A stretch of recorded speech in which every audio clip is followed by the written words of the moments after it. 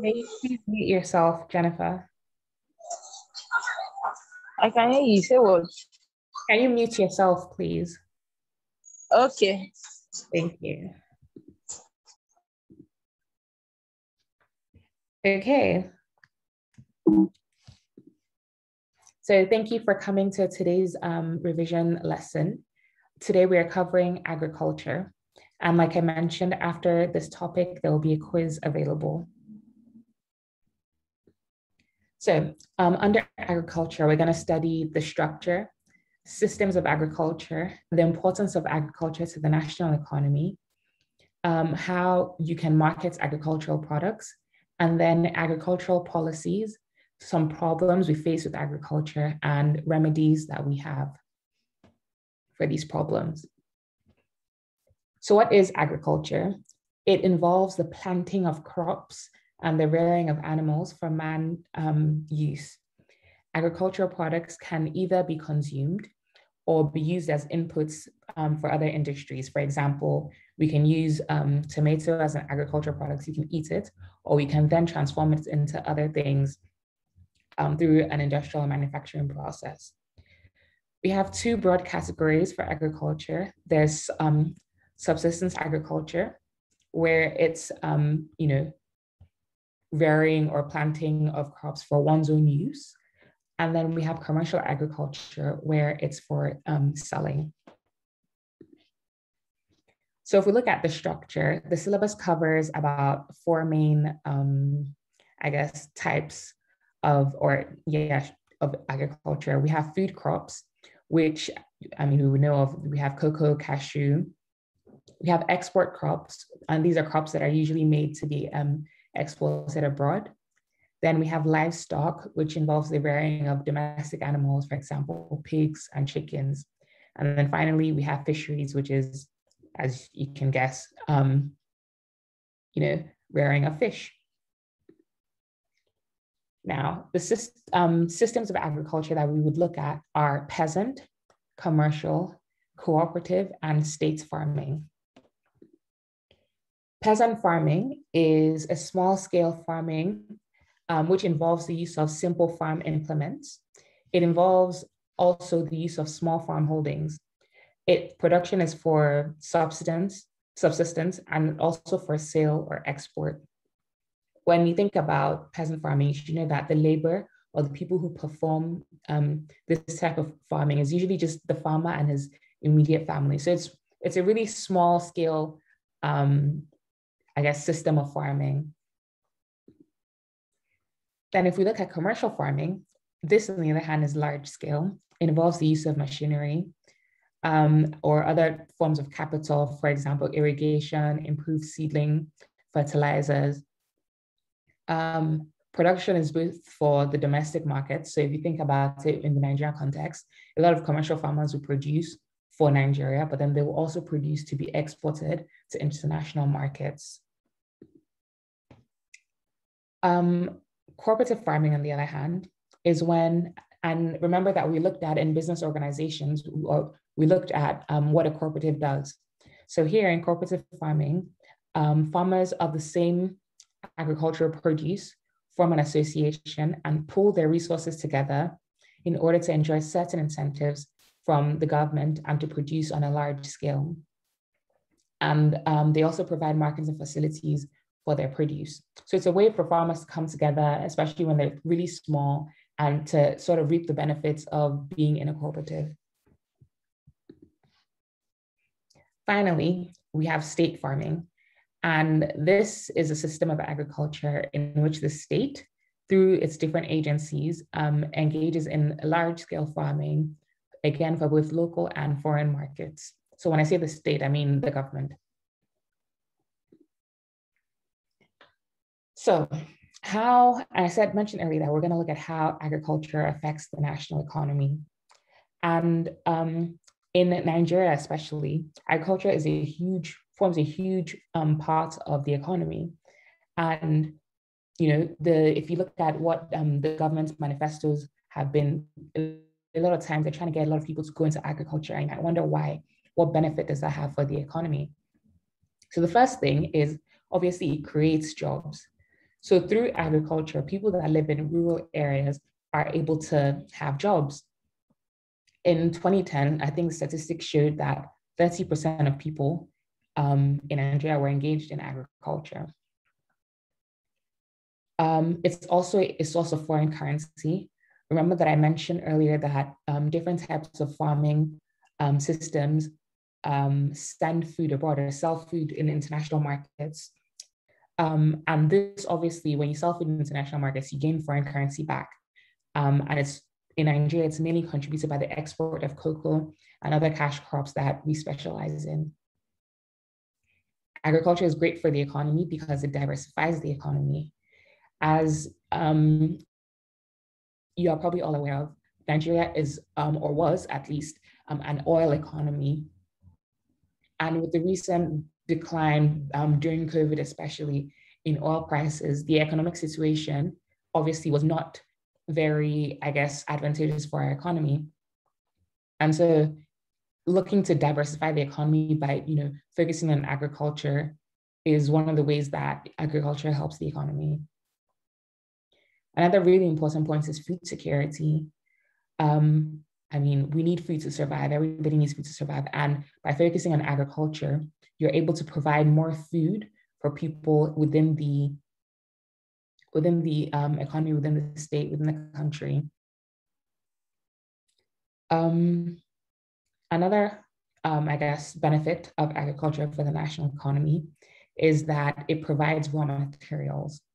So, how I mentioned that sometimes agriculture can either be consumed or be used as inputs for other industries. Well, this is, I guess, a benefit of this in that we can cultivate cotton, palm oil, and other plants. We can consume them, but we can also actually use them in industry to help us make other types of things. So cotton, for example, we would use to make clothes. Another benefit is that it's revenue for the government. So a lot of times, the government will tax farmers and their agricultural incomes in order to raise money. And the more people you have involved in agriculture, the more revenue you have for the government.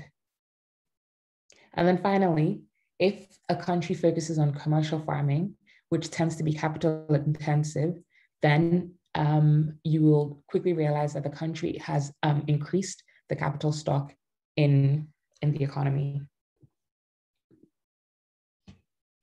So we see that agriculture has all these benefits for the economy, but then we also realize that we're not taking full advantage of this. And a lot of times it's because, I guess, products are not being marketed properly. So people don't necessarily have access, either are not partaking in farming themselves, or just don't know where to buy and get certain agricultural products. So to market better, the government can improve communication systems so that there's adequate information about the market for both the buyers and the sellers. The government can establish marketing boards, which will help to improve the quality of the farm produce and also improve the marketing.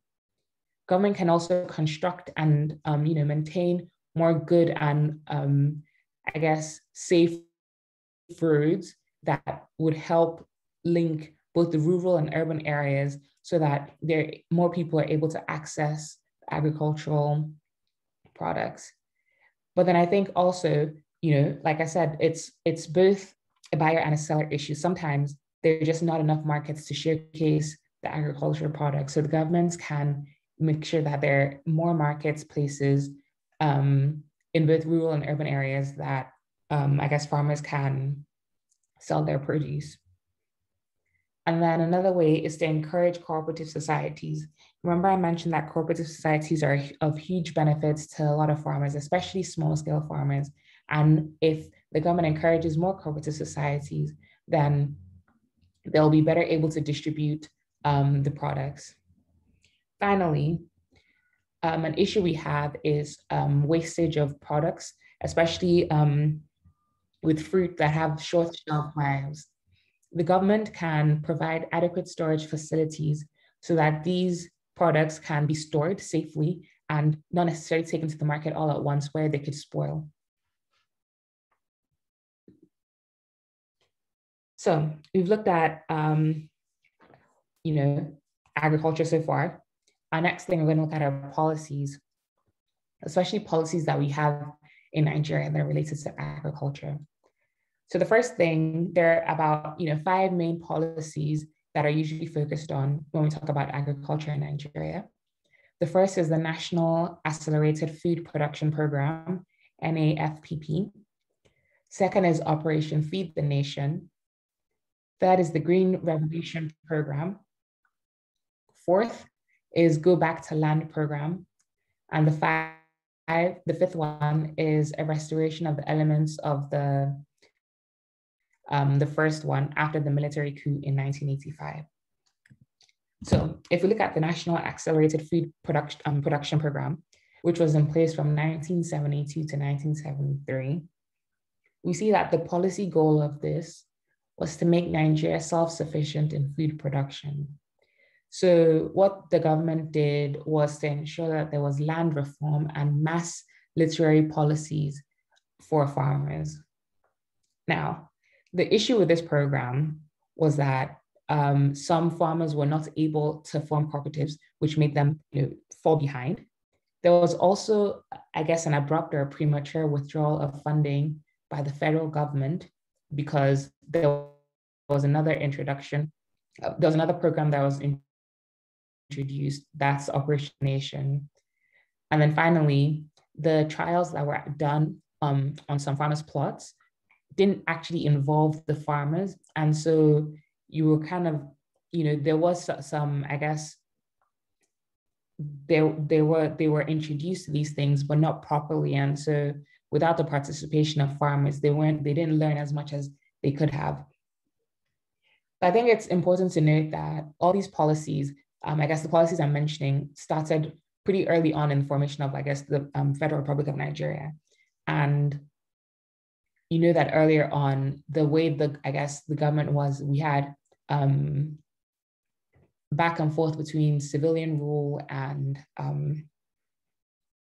military rule. So there was, I guess, switching of different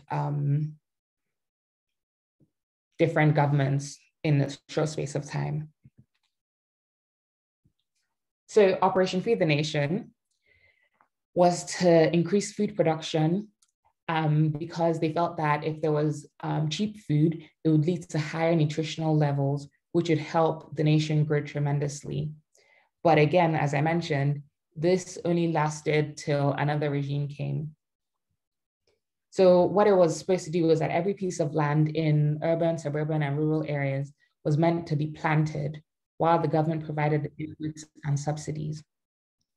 Farming was to be done in any and every available piece of land, irrespective of its suitability for agriculture.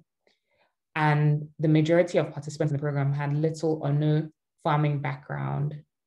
So these were some of the issues that, I guess, were some of the issues of this particular program. And finally, there was no formal or informal teaching or advice given to farmers on how to manage their farms.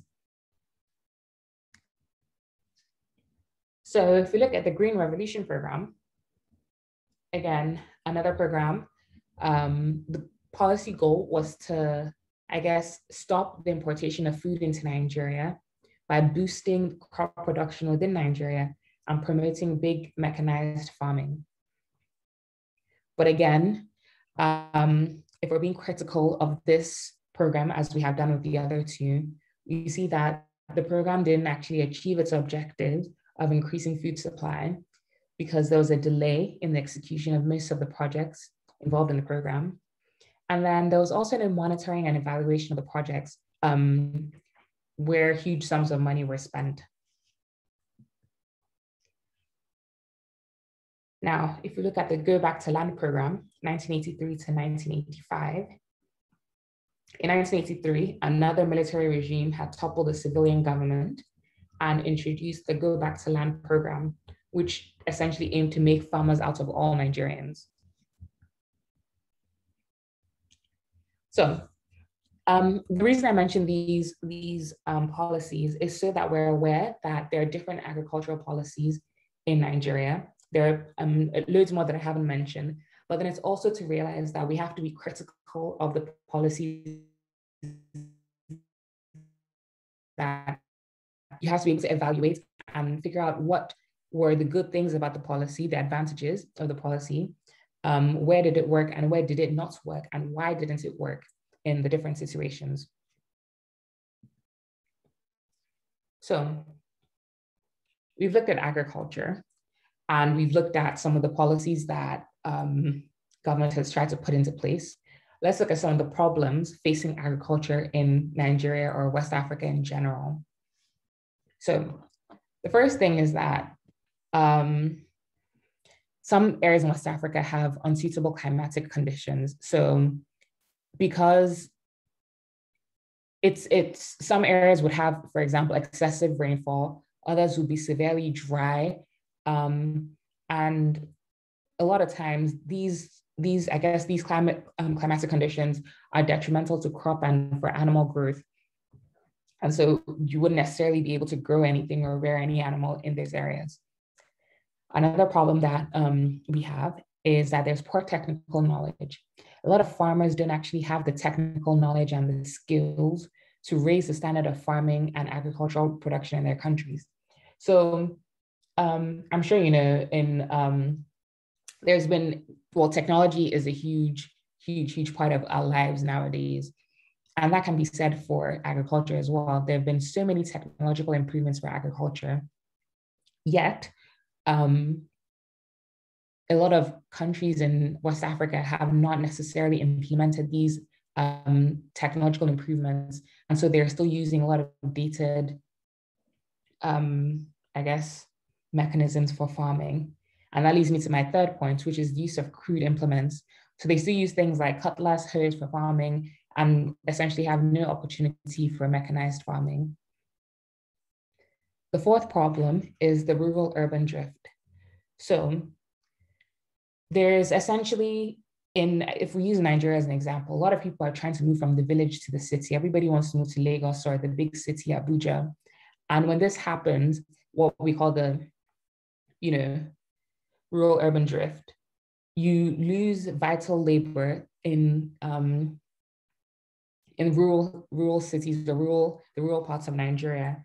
And because, you know, we haven't yet learned mechanized farming, there's no sort of way to replace it with mechanization. Another one that I will call out is the fact that there are pests and diseases which reduce the quality and the quantity of agricultural products, but farmers can't afford to purchase insecticides. And so it essentially is a huge problem that needs to be tackled. And the last one I will call out would be that in Nigeria and West Africa, there are poor storage facilities, which leads to wastage of farm produce.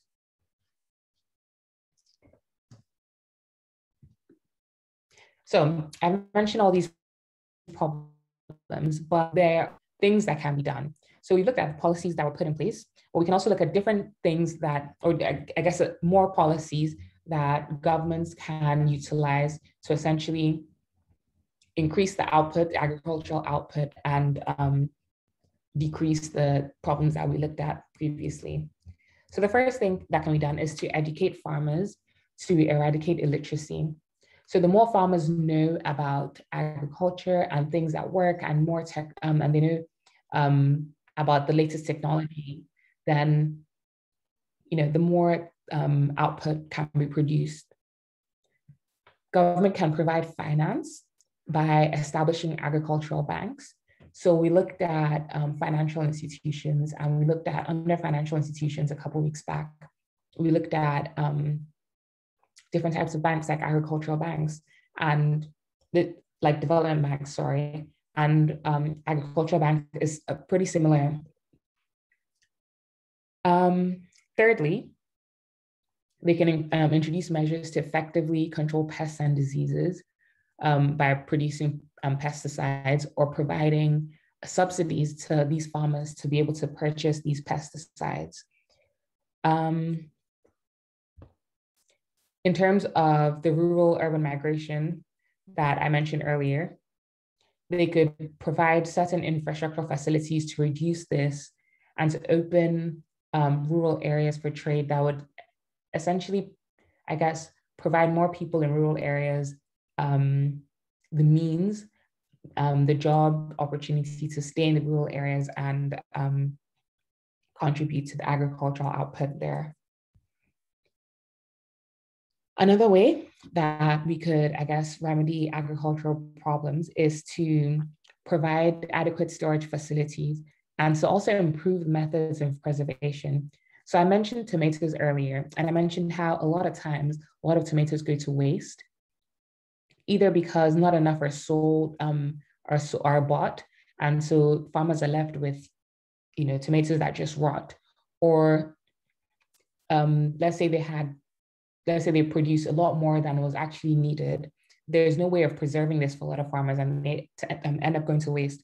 So by the government providing storage facilities and methods to preserve, the tomatoes, they would essentially be fixing this problem of waste in agriculture.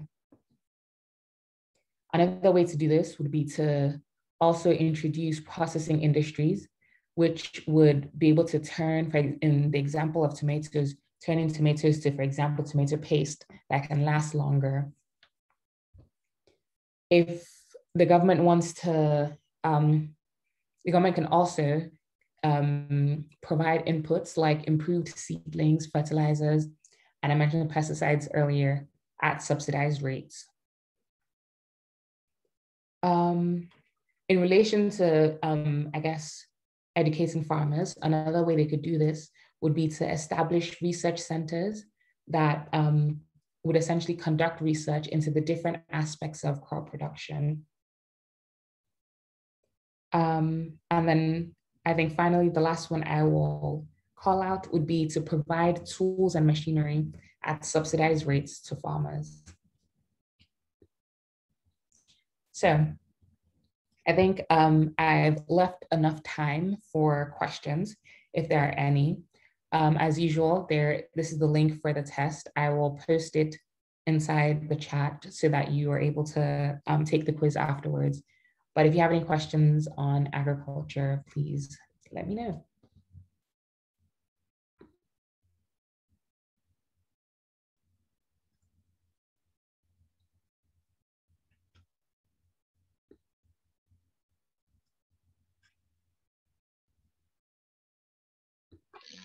Hello, Subomi, are you done with the class? Yes, I am. I asked if there were any questions. Okay. So I think in the absence of question, should probably end the class. Do you have an assignment? Yes, I've just put inside the chat. Okay. Also, send it to me on my DM, so we can. Yeah. I can send it across to them. And okay. Thank you once again for this class. We really appreciate. No problem.